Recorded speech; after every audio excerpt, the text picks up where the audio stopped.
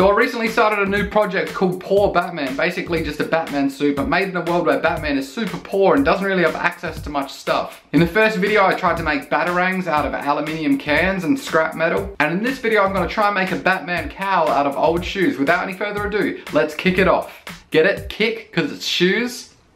Whatever. First thing I did was make a really rough base structure for the helmet out of scrap pieces of EVA foam, which is pretty easy to find. It's not hard to imagine a poor version of Batman salvaging this out of a dumpster or something. I don't want to go too much into the details of how to make this foam helmet because I used a template from a buddy of mine called Let's Make Stuff. I'll put a link to the description to a video where he talks about exactly how to make this helmet and how to get the template. I've used it a bunch of times. Basically, you just cut out the pieces though and stick them together with contact cement. I also did some modifications like adding a different jawline and adding the ears. When it was all stuck together, I gave it a layer of PVA glue, which acts like a sealant, which makes it much easier to paint, which is what I did next with black spray paint. Now, before you jump in the comments and be like, what if he's poor? How does he have spray paint and contact cement? It's crazy. Let's imagine that in this poor Batman universe, Alfred is like a local mechanic who helps out Batman when he can. So my poor Batman kind of does have access to real basic stuff like spray paint and hammers and whatnot, but he doesn't have access to the insane workshop that he has access to in the comics and the movies. Anyway, then it was time to start taking apart the shoes. I don't know how many of you have meticulously broken down a shoe into its core components, but it's actually pretty annoyingly difficult. Those things are put together quite well.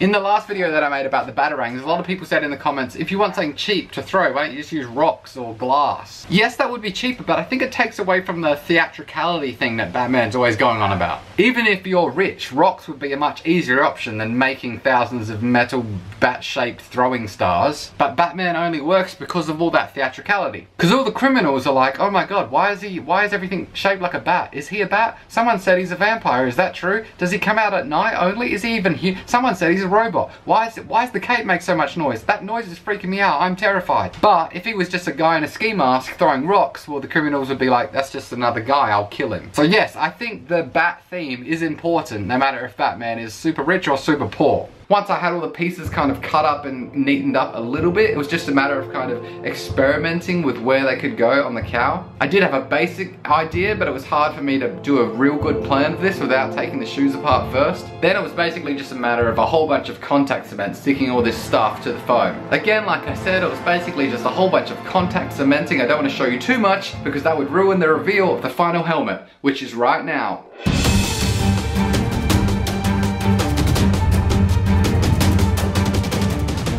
So here's what it turned out like. It looked way better than I expected. I didn't think I was going to be able to do much with shoes, but damn. Seriously, I'm pretty happy. I especially like the back. I use shoelaces as a kind of stitching. Sometimes I use stitching actually to hold stuff together, and other times I just put it there for kind of decoration. I wanted it to look like this helmet's been smashed apart 100 times and then just hastily sewed back together. The neck guard part is actually just an old t-shirt. I just cut a scrap out and stuck it around. Didn't sew it or anything crazy like that. But yeah, basically every single part is made from shoes and it looks pretty dope. So what part of my poor Batman costume do you think I should make next? Let me know in the comments. Keeping in mind though, it has to be something that doesn't require too many amazing tools because like I said, poor Batman, you don't got much. Some of you probably also noticed that the shelves always look different in the background of like every video. That's because a lot of stuff displayed on there is stuff that I've made and I sell it on Etsy. People keep buying it. I have to keep putting different stuff so the background doesn't look boring. Link to my Etsy in the description as well as all my other social medias. End of the video. Batman.